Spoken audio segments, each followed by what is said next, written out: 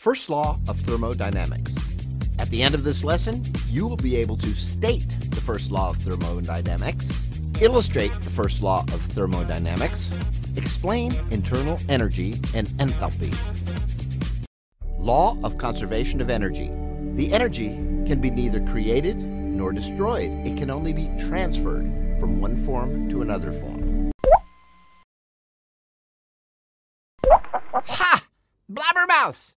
Energy cannot be destroyed, only can be converted, eh? I'm going to break this universal energy law. Let us see how this spring converts my energy. Ha, ha, ha, ha, ha, ha, ha. I proved it. My energy here is not converting. Energy cannot be destroyed. It can only be converted. When compressed, the spring stored elastic potential energy and released it. The energy can be of different forms. Heat energy, a form of energy which transfers among particles in a substance by means of kinetic energy of those particles. Electrical energy is the energy due to electron flow. Mechanical energy is the energy stored by a machine that induces motion. Chemical energy is the energy that bonds atoms in a molecule. From the conservation law, these energies can be converted from one form to another. Let us discuss these changes. The heat energy from the sun is absorbed by plants and is converted into chemical energy through photosynthesis. It is a natural process. And let us see a few examples for artificial energy conversion processes. The conversion of electrical energy to mechanical energy in the case of a fan. Conversion of electrical energy into mechanical energy in home appliances like mixers, grinders, etc. The water heater is a good example for conversion of electrical energy into heat energy.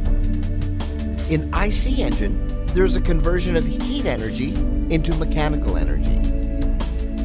Conversion of chemical energy into heat and sound energy in crackers, and conversion of chemical energy to electrical energy in the battery.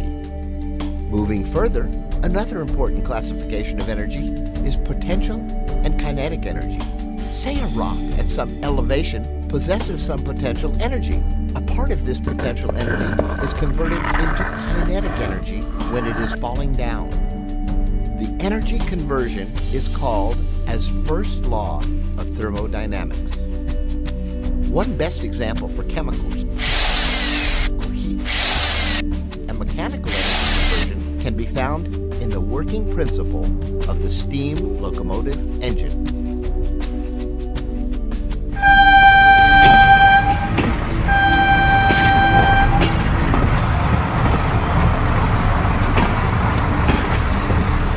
Let us have a close look into the conversion of these energies.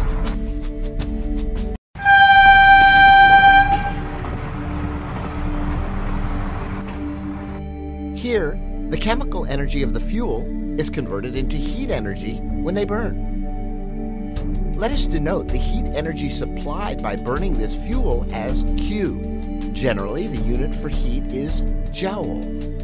And this heat energy is used to boil the water. Let us consider the temperature of water as T1.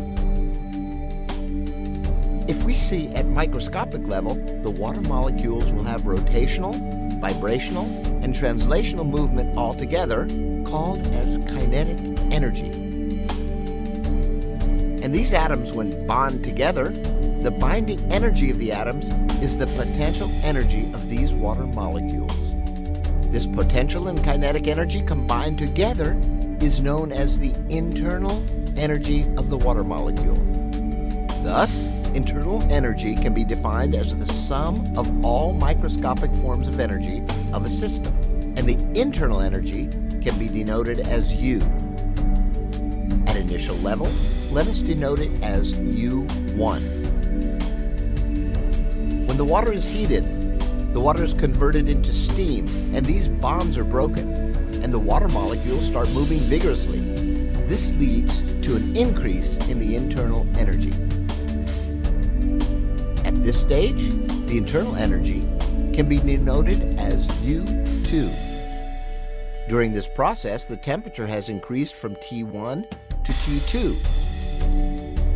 Let us denote the change in temperature from T1 to T2 as delta T. And the change in internal energy from U1 to U2 is denoted as delta U. This change in the internal energy delta U depends upon the quantity of water and its specific heat capacity, that is, the heat required to increase the temperature of the water by 1 degree Celsius, and also changes in temperature delta T. Thus, the change in internal energy delta U is the product of mass of water and specific heat capacity and change in temperature. Now, the supplied additional heat is used to expand steam to push the piston in the steam engine. And thus, the total heat supplied is used to increase the internal energy and also to do work that is W. Now, the total heat supplied Q is equal to delta U plus W. Work can be defined as the quantity of energy transferred from one system to another, and the work is measured in joules. Let us see the total heat content of this system, which is the sum of the total internal energy U and the work done W. As the internal energy and work are two different properties that occur frequently together, it has been added to give a combined property known as enthalpy, or total heat content. This total heat content of the system is denoted as H. Work done can be given as the product of pressure and volume. From the first law of thermodynamics, that is, energy can only be transferred, the chemical energy of a fuel is converted into heat energy, which is then converted into mechanical energy that helps the locomotive steam engine to move.